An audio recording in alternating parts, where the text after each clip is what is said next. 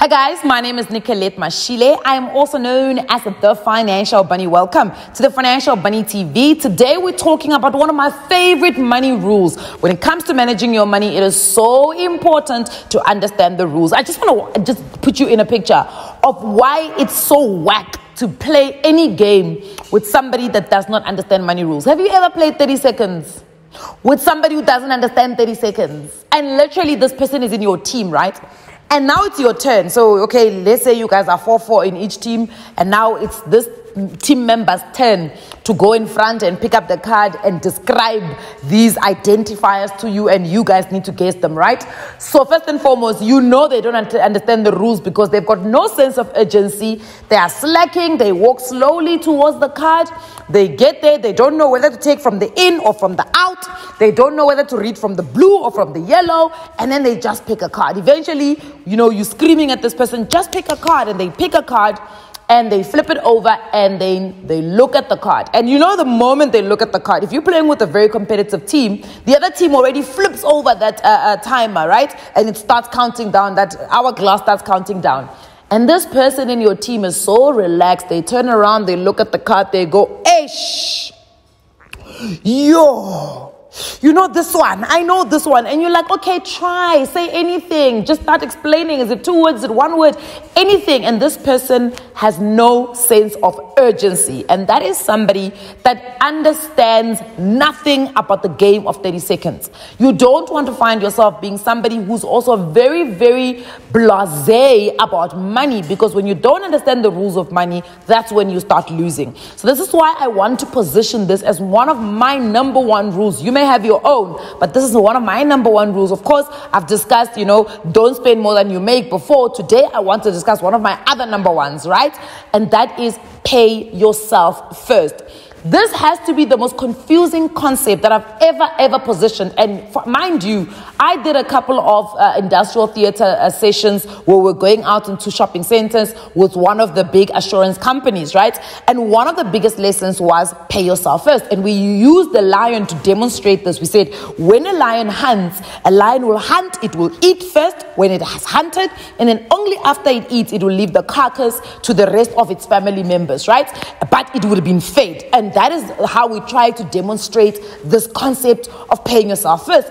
Even though we put it that way, people still believe paying yourself first is going out there and making yourself happy and buying all of your luxuries and doing all sorts of things. And we keep saying, no, it is not. Paying yourself first means that you, after the SARS, or after the taxman rather has gotten their money from you, you need to be the next person that actually gets paid. And how do you get paid? You get paid by putting money away for the future, or for future use, or for emergencies, or for future growth. Because remember, the whole goal of saving or investing, one, it's either to preserve the value of your money so that on the day that you need it in the near future, you have access to money that still is as valuable as the day you actually put it away. Remember, you've got to account for today's value of money and the future value of money. And the only way to do that is to make sure that you're putting the money in an interest-bearing account that is going to beat inflation, right? So that's step number one. The next step is you either want to be able to use that money in emergencies, because we don't know when emergencies happen,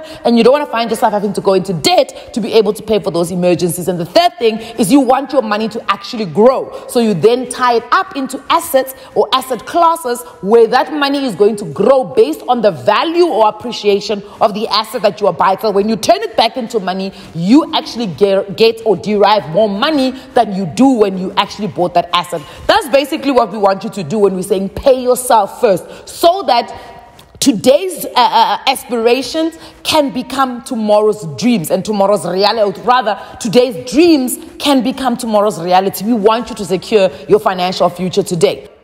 I have figured out that the reason why it gets very confusing for people to understand this concept of pay yourself first is because many of us, the majority of us, of Christian belief have always been told, Buti, in the Bible, it says that you must pay your debts at all times. Pay your debtors before you even spend on yourself. Now, there's a Bible verse. It's Psalms 37 verse 21. And it says that the wicked borrows and does not repay, but the righteous gives generously. Now, my interpretation of that Bible verse is that there are people who don't want to repay back their debts, right? However, the righteous, they will always give generously, and that giving generously needs to start with yourself. Yes, you must pay your debts, but you must give righteously and generously to yourself first. That is why the concept of paying yourself first is such an important concept to me personally. And that's how I just feel about it. Now,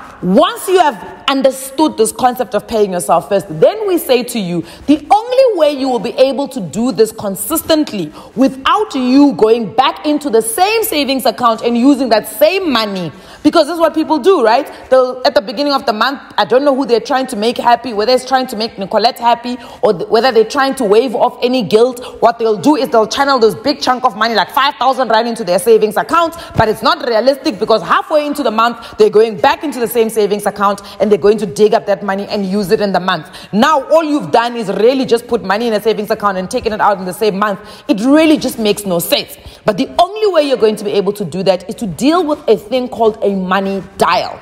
What is your money dial? And it's important to understand this, right? And I think I might not have said it. I'm going to say it right here. Remember that none of my videos constitute as financial advice. If you are looking for financial advice, please speak to somebody that is certified and registered with the FSCA. So one of my favorite financial bloggers, his name is Ramit Sethi, and he's got a blog that is called I Will Teach You How to Become Rich. And he has coined this concept of money dials. He basically says all of us, we all have that one thing that really, really satisfies us, and we are willing to put money into it guilt-free, and we will justify buying that thing or paying that amount of money for that specific thing until we die. For some people, it's travel and leisure. For some people, it's luxuries. For some people, it's handbags. For some people, it's cars. For some people, it's property. For some people, it's when they travel, they don't want to compromise on the hotel that they're living. Some people don't want to compromise on how they travel. For some people, it's cars. For some people, it's education. For some people, it's actually investments and savings. For some people, it's property. Depending on where you are in life, your money dials may also potentially change. So think about it this way. Here's an activity. The first, if you were to get a cash windfall right now, what are some of the first 3 things that you will buy? And I call that your top three money dials. And they are so important because once you have satisfied those money dials, generally it means that you are not going to be putting money into things that really do not give you the full satisfaction that you are looking for. The problem is that many of us don't make provisions for money dials on our budget, and that's what throws us off. The reality is you've got to satisfy yourself to a level that is going to be beneficial for your money management skills, because if you are not satisfied, you are forever going to have this idea that it's my money, I can do whatever I want with my money. But the thing is, you may be missing the key points. You know, have you ever eaten a meal?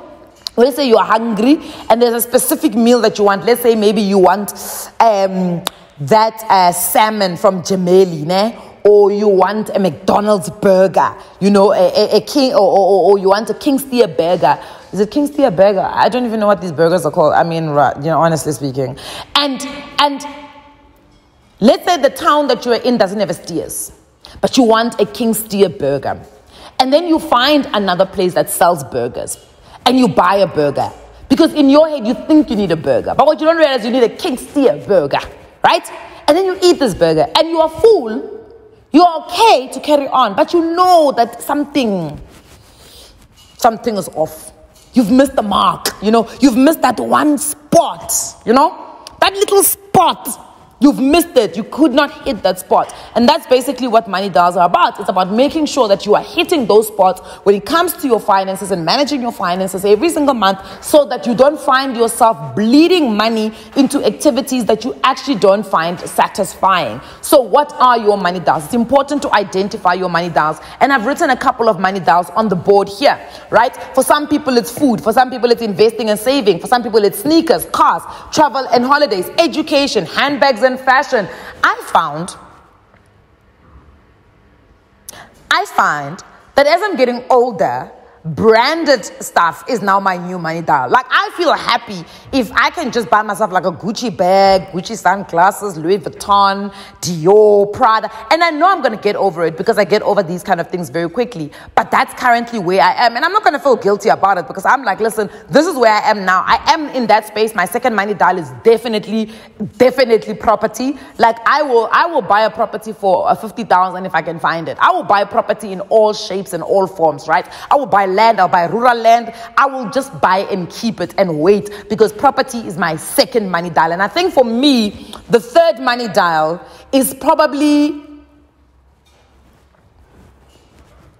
please don't laugh at me. My third money dial is definitely food. Guys, when I'm eating, I'm already thinking, what is the next thing that I can eat? I spend so much money on food and I don't mind. I don't mind paying for a chef. I don't mind buying Uber Eats. I don't mind buying groceries. I love food so much that it's my biggest money dial. And when I've eaten, I am okay with not going out. I am okay with not, having the car of my dreams. As long as I've got my food, I am a happy person. So that is my money dial, right? And it's very important to understand these things because once you understand it, it will help you in terms of your money management.